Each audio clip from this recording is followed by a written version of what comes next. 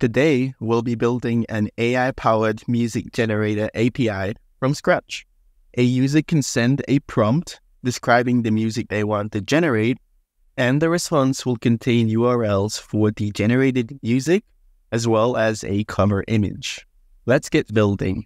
In BuildShip, create a brand new workflow. Let's add a trigger, and we'll select the REST API called trigger.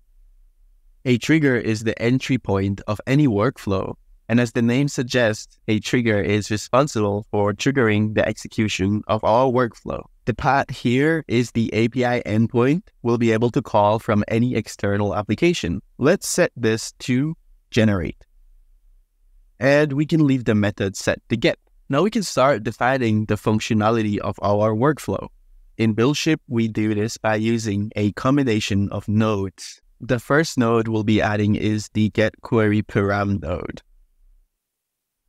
This is a utility node that we'll use to extract our prompt query parameter from the incoming request. We'll enter prompt with a key, and we want to make it required. Now we're all set up to run our first replicate-hosted AI model, MusicGen. MusicGen is a model created by Meta that allows you to generate music from a prompt. In BuildShip, let's add a new node.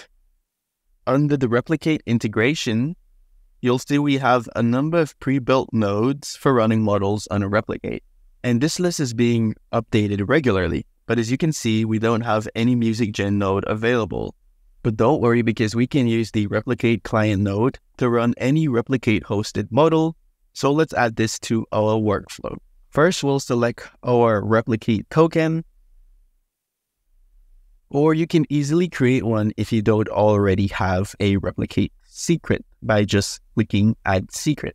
Next, we need to enter the model we want to run. For this, we'll go to the MusicGen API. And from here, we can select the model version. Now we can simply paste it here. So let's add the inputs we need to pass to the API. We'll pass our prompt as an expression value. In BuildShip, expressions are dynamic values that we can insert as input values. These values are usually derived from the return values of other nodes. Here, we'll just pass the prompt returned from our getQueryParam node. Lastly, we want to pass some default options as an object. We'll set the model version to large and the duration to 30, so that our generated music will be 30 seconds long. Next, we'll add the OpenAI chat node. The reason we want to use this node is because we also want an AI-generated cover image for the requested music. But in order to generate a beautiful and accurate image to go along with the music, we need to add more context to the original prompt. And this is where GPT excels. Let's add our system prompt. All we're doing here is telling GPT to write a good prompt for us to generate an image. Next, we'll select our OpenAI secret key. The user request will be the prompt, which we can get from the getQueryParam node.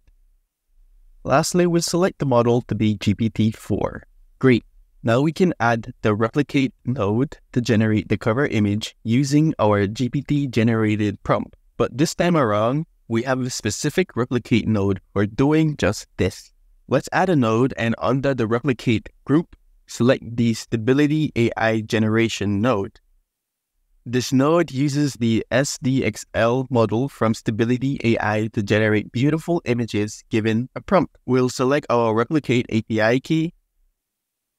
And for the input prompt, we'll use the GPT-generated prompt, which we can get from the OpenAI chat node. And we can simply leave the width and height as is. Perfect. At this point, we have all the logic in place for generating both the music and cover image. Now, the last two nodes that we'll be adding are for uploading both of these to Google Cloud Storage. We do this because the URLs that we get back from Replicate expire after a while, so instead, we want to persist them. Let's add a new node. Under Cloud Storage, select the upload file from external URL node. We'll use this node to upload the contents of the URLs we get back from Replicate to cloud storage and get a publicly accessible URL that we can use forever. Because we'll have two of this same node, we'll rename it to upload image. For the URL, we'll set it to the value returned from the stability AI image generation node. And for the file name, we'll set it to image.png. We'll add the same node again.